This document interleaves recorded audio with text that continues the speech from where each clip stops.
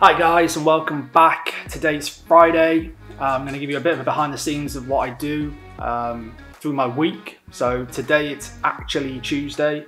So I'm just putting the finishing touches onto the video that you probably already saw, which went out on Tuesday. I'm also got to finish off my Thursday video to go out yesterday, but in a couple of days time. So it's all very confusing. Not only am I getting confused days being stuck in the house on lockdown, but I'm also confusing myself with all my scheduled posts and doing videos for different days on different days. But today's definitely Friday. Today I'm going to make a few video calls. I think it's very important that we're all staying in touch and we're all communicating with each other just to keep our mental well-being healthy. So yeah, let's jump straight into it. Let's make some phone calls. Oh, and one more thing, as it's tradition on my vlogs, I'm going to go make myself a little cheeky coffee.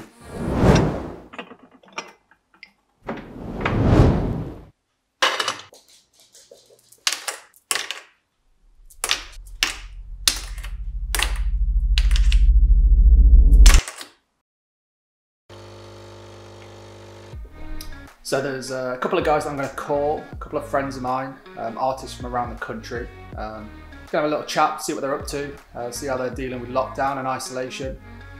Give you a little bit of a behind the scenes. If you follow these guys already, I'm going to put some links in my description below so you can go and check their work out.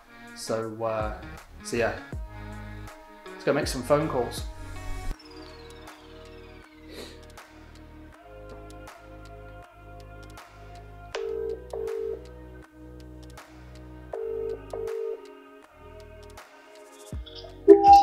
How's it going? So what are you doing like day to day then at the moment? So I used to try and train every day. Right. I need something light, not like I used to, but it's something light, and then I'd be ready for the day, get a coffee, straight to work, ready there, and whenever I come back, usual thing, do all your work, because it never ends. Yeah. Now, everywhere shut. I know, yeah. Everywhere shut. And I get up and sort of, I have to be oiled like the Tin Man just to get out of bed. I'm like, oh! Thankfully, I'm doing a lot of. I started off with the raffles, which help. Yeah, definitely. If you can't get money, like a lot of us can't. The raffles, and I did a raffle for my commission work, my artwork. Oh yeah. That's going quite well. I've got another 4 to do. Wicked. Only one of them was a raffle winner, and 3 of the others are just people that have seen it and gone, how much for this? And so it's great, but the problem is I've run out of paper. Basically, the last, from the minute we went on lockdown, probably give it, I say, a week, I've done nothing but woodwork. Right. Nothing but woodwork. In the garden, I've built decking. I've basically took all the garden away and I've done all decking. I've built a massive, massive surround to enclose the hot tub and things like that. Wow. And I was like Louise is shocked. She's like, that's really good, Dennis. And I'm like, I did used to work normal job before I do this. But again, it's good to get them juices flowing after that artwork and to do a bit of both. To know I can go and do that woodwork and go, I'm glad I only draw for a living. I think that's what most people that don't tattoo don't understand, that it isn't just a 9 to 5. It's all consuming. You know, it's just that 24/7. You're always in it, always on it. That possibly drunk person messaging you at 1 o'clock in the morning, and exactly, because you don't answer back, they go somewhere else, and it never ends. No. So if somebody's saying to you or saying to whoever every day, saying, invent a word, and you go, I've run out. I don't know. Invent a colour, I don't know. It's that pressure every day, creatively, and it's so hard when you've been told to stop. I felt 24th of March was just like, some day just went, stop. Yeah. And it was like, what do I do? What do I do? So I think that's given me a reset, doing all the work in the garden and having downtime. And now the artwork's coming back. If I've started to find another love for it. Not so much tattooing. I still love tattooing because that's bread and butter, but I think you have to go back to the art side of it for me. Yeah. That's where my creative stuff comes from. And that's the reason we got into it, right? I've always said to you when you was doing yours, it's find a way to transfer. Because I find most artists, if they're artistic before being a tattooist, because obviously there's tattooists now that exist that don't, that just tattoo. Yeah. You know, they're just photocopiers. But I think you was artist before, the love for art, and you had your own technique, your own identity when it comes to the way your artwork looked. Yeah. And I remember saying to you, find a way, and I've said it to many other artists, find a way to keep that identity and push it into your art, into your tattooing. Yeah, for Because sure. if you can do that, you've kept your identity. That's your tattoo, that's your style. And I think you have managed that, because anybody I know that knows you or anything sees your work and goes, oh, that's Ed Thomas's work. Yeah. I always said your tattoos are 4K tattoos. The way we see them, every bit of detail that the eye can't pick up with a 4K camera can. I guarantee you found it, tried to put it into that tattoo, like a shadow off a droplet's reflection, and you're like, how the hell have you found that? So you're missing tattooing then? I am, but I'm not in no rush to get back, to it. No. To be fair, it's kind of like, you know, somebody says to you, what would you do if you won the lottery? Yeah. Would you stop tattooing? This is grounded me to that point. To my case, it was, I always went, I want to stop tattooing. No, carry on. Yeah. Not tattoo as much, because I wouldn't need to, but I'd only do the tattoos that I wanted to do, that I do creatively, were just good for me. Yeah. And I think that's how I'm, mindset wise, that's how I'm at the minute. It's like, slowly I want to get back into the tattooing feel, that, you know, the way it is, but on my terms. I do want to get back into it, because it's the camaraderie of it all, and my people, you know what I mean? It's the same humour. Yeah. I'm stuck here with 2 kids, and the missus is next to me, so I'm just thinking, oh God. That's no. Right, I'm gonna love you and leave you, Dave. Hey, man. Thanks for coming on my channel. Wicked, mate.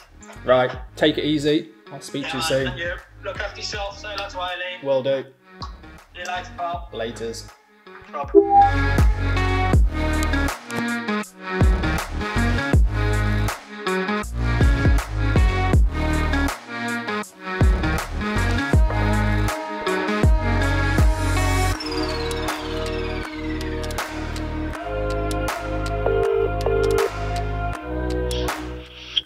Aaron, how's it going?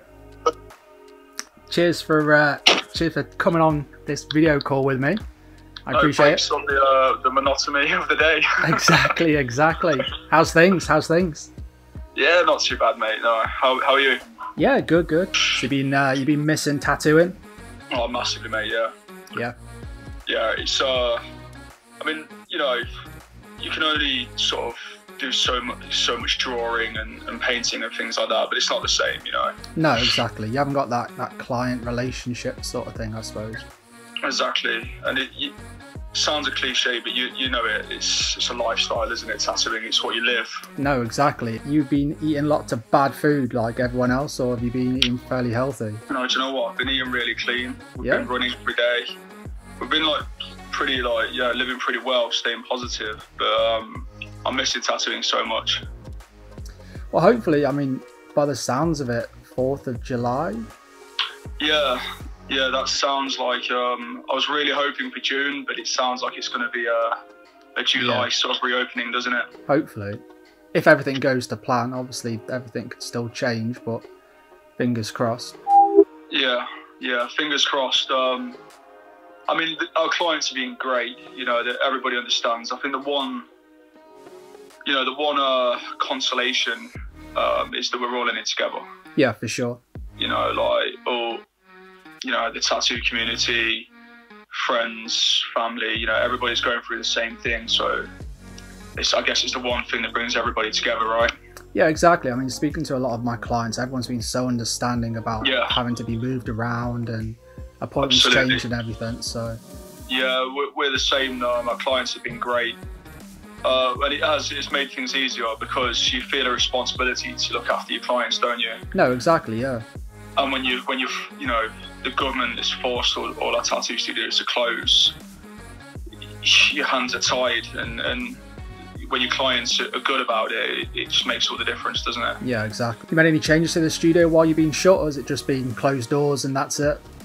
Yeah, we've been in a few times, and you know, we've just sort of had a little rejig with the place and had a few deep cleans. Yeah. We were actually hoping for Boris's big announcement last week that we might have some better news, and we might be in the next couple of weeks, but yeah, no chance of that. Yeah, that is very interesting. I mean, today, obviously, well, I mean, when I do my filming, I'm getting dressed and ready, obviously, but on it normally, it's kind of, it's not a struggle to get ready, but like, do you know what I mean? It's trying to find that normality in this situation where we're not being normal. I know exactly what you're saying. Yeah, I've pretty much been living in a hoodie and joggers for the past 7 weeks. Yeah, exactly. And there's no point, is there?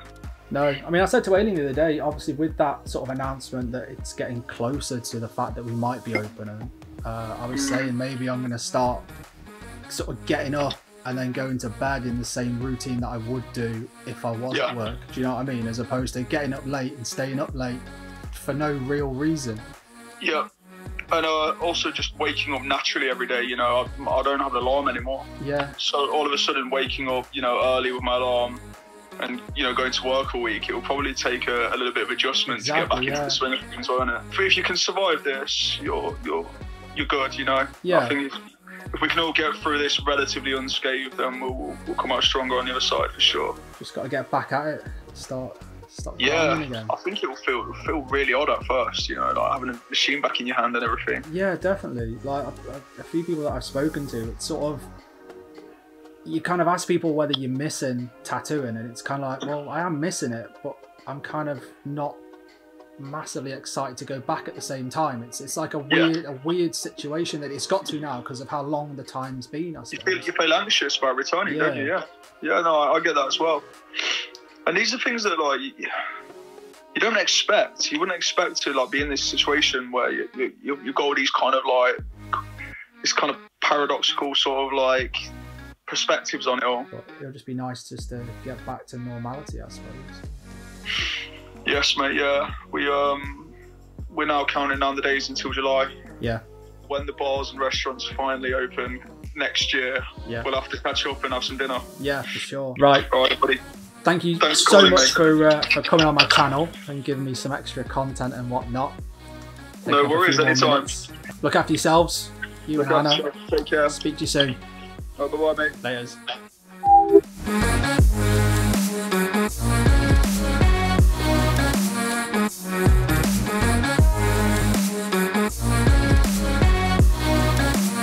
Well, that was Aaron and Dave, like I say, two good friends of mine, both tattoo artists. Check my description, you'll see the link to all of their social media so you can go and check their work out. It's been a good day, it's been fun catching up, talking, seeing that everyone's in the same boat. If you enjoyed the video, make sure to drop a like, subscribe to my channel to see all my latest videos. So yeah, I'm going to go and grab some dinner, enjoy the rest of my evening, and I'll see you on the next video. Peace!